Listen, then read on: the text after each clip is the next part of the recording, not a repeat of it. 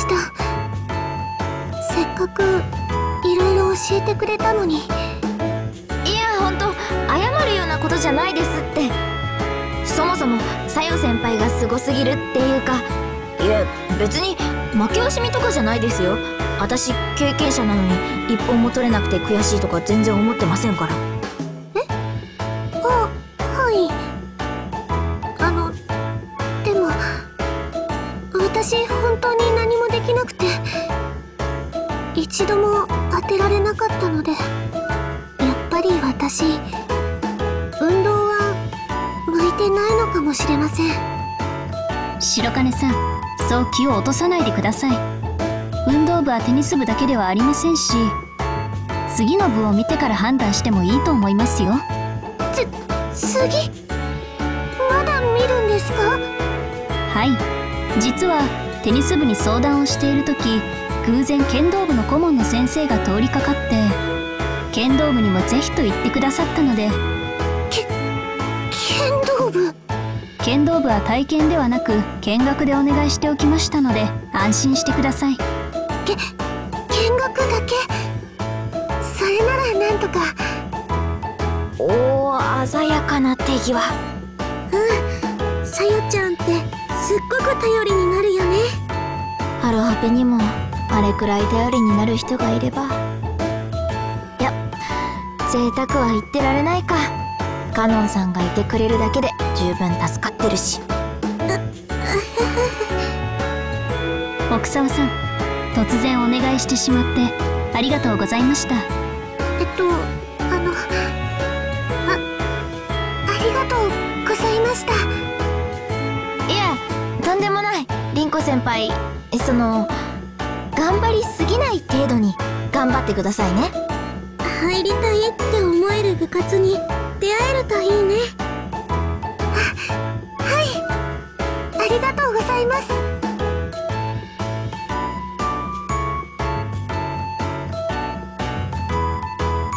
さすがは剣道部。体育館に入る前から勇ましい声が聞こえてきますね。なんでこんなところに来ちゃったのかな。今ならまだ。やっぱり家に。さよさん、りんこさん。若宮さん。次は剣道部の見学なんですね。これは気を引き締めないと。茶道部の次は剣道部での活動ですか？はい、バンドの練習や撮影などもあるのですが、できる限りお稽古にも出るようにしているんです。なるほど。では部活に出られる日は大忙しですね。そうなんです。もう一つ華道部にも入っているので、放課後はてんてこまいで、本当は華道部にもぜひ見学に来てもらいたかったんですが、残念なことに今日はお休みなんです。そうなんですか。確かに若宮さんが花を生ける姿を見られないのは残念ですね。そんなにたくさん。大変じゃないですか？大丈夫です。こう見えて結構パワフルなんですよ。それにどの部でも毎回新しい発見があるので、とても楽しいんです。新しいことを学ぶのってすごくワクワクしませんか？なんというか、今の自分よりほんの少しだけ成長できる感じというか。今の自分より成長。